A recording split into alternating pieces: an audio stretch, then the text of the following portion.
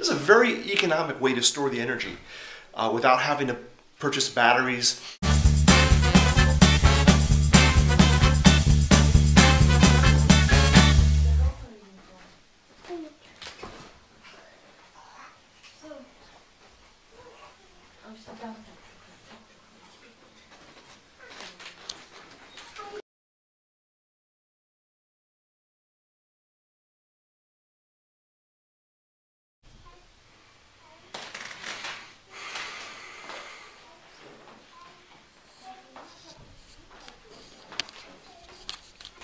What's up, folks? It's Holy Joe Rock and Roll coming back to you live and unscripted.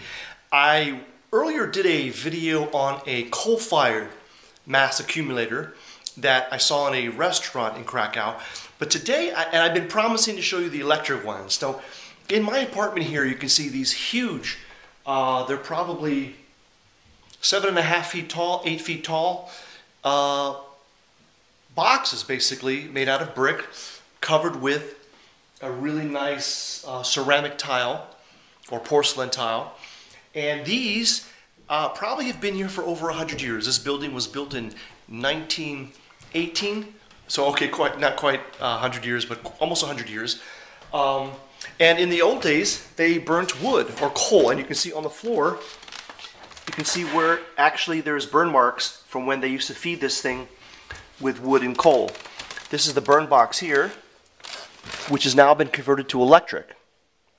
So what happens is, on off-peak hours, the energy company sends energy to this heating circuit. It's a separate, dedicated circuit to be used only for heating. The tariff, or the rate, is about 50% less than your normal rate. So it's discounted electric, and during off-peak times, this heat will work, this electricity will work, and it basically provides electricity which heats up these bricks.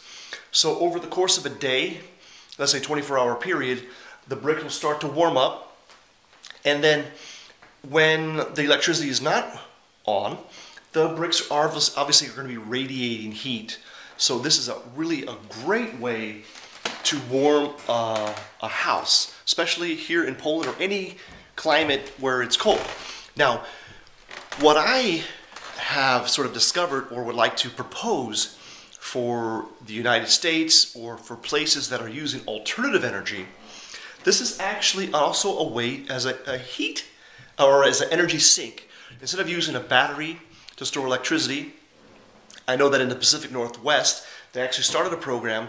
They probably are using different equipment, different designs, where when there's a lot, and actually, by the way, according to an article I read on Yahoo News, the Pacific Northwest during some of the storms actually is able to produce 100% of the necessary electricity.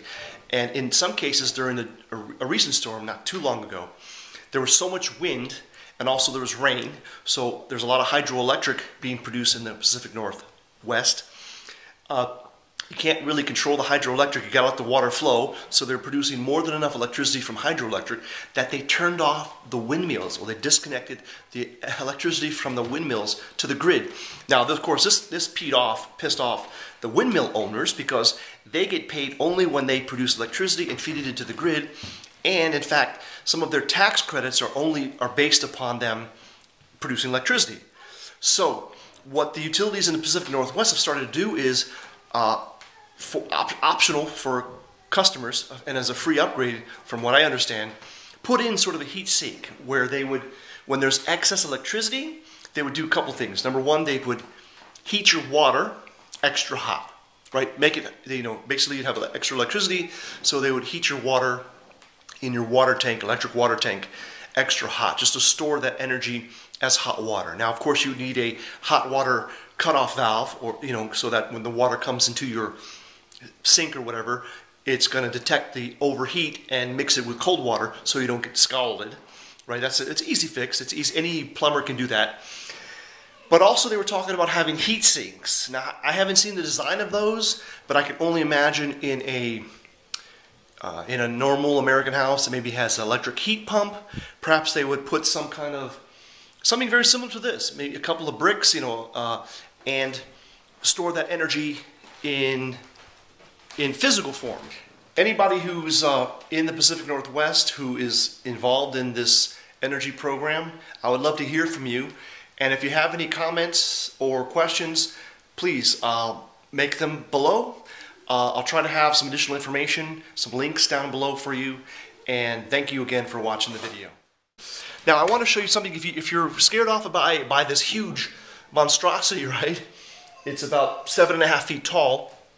There is another option. Here is a smaller model which works almost as well.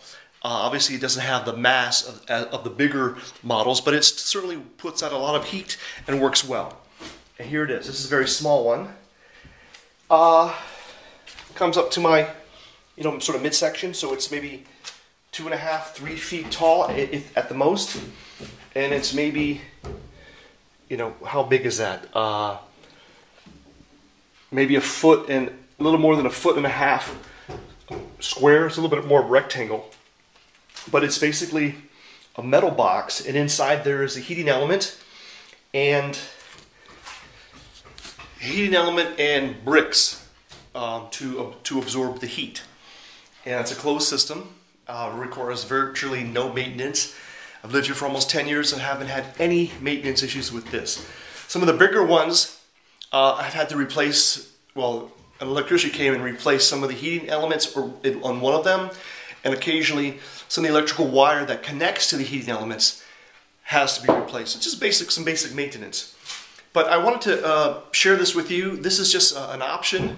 If you're living off the grid, or you want to have an idea how you could live off the grid, how would you store this energy? This is a very economic way to store the energy without having to purchase batteries and deal with it. You might still have a battery backup system, but if you can't afford one, certainly you probably can afford a pile of bricks, which, a few dollars a piece. Maybe you need 180, 200 bricks. That's certainly less than a battery bank, of 12 batteries, 12 volt batteries, or whatever the normal arrangement is. Deep cycle batteries.